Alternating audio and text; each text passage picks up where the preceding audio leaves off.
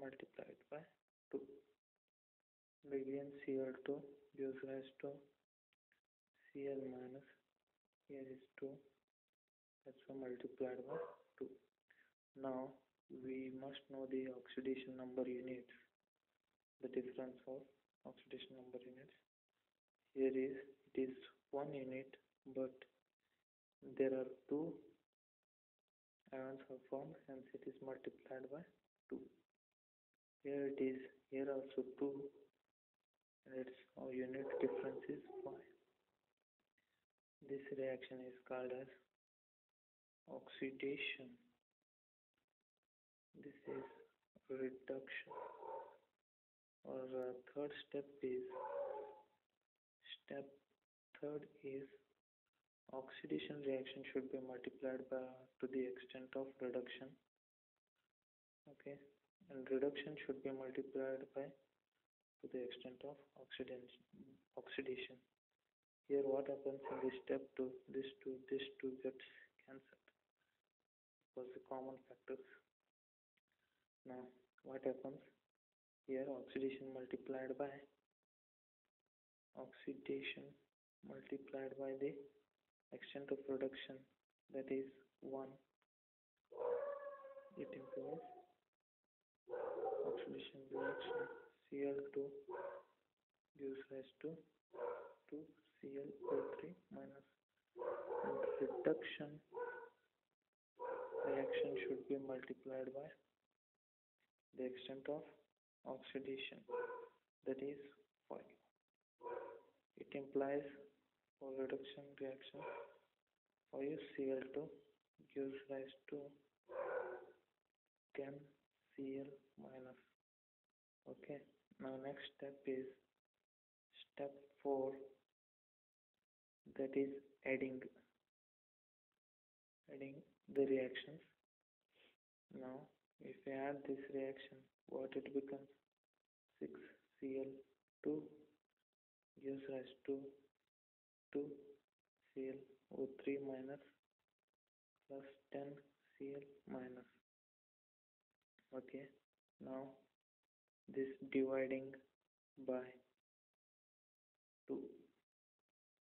If you divide it, it will be,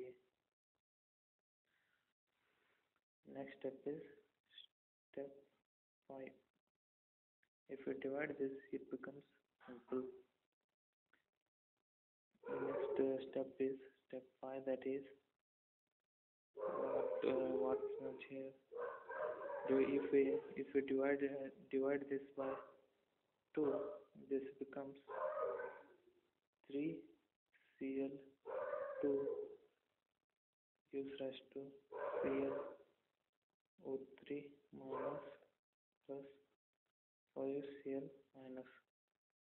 Okay, ClO3 minus plus 5Cl minus 3Cl2. Okay. Now what it becomes here is 3Cl2 gives rise to ClO3 minus. Now we'll come to step 5, that is logically balancing the hydrogen and oxygen atoms on the both sides. And we'll think that there are 3 oxygen atoms on the RHS. We'll write here there are 3 oxygen atoms on the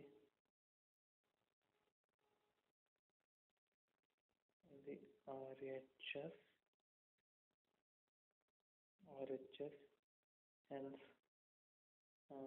in the RHS there are 3 oxygen atoms. So if what we did, then this reaction will balance.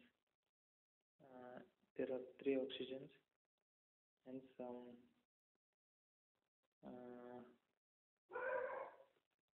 3 H2 molecules are added to the 3 H2O molecules are added to the RHS. Okay, 3 H2O molecules means again what it becomes, 3 plus 3, 6 oxygens and 6 hydrogens, and 6 OH minus are added to the LHS. Now we have first of all Cl2H minus, Cl minus, ClO3 minus and H2. Hence we can get the reaction now. Just see here, 3Cl2 plus 6OH minus gives rise to 6OH minus gives rise to what it gives? It gives ClO3 minus plus 5Cl minus plus 3H2O. Okay.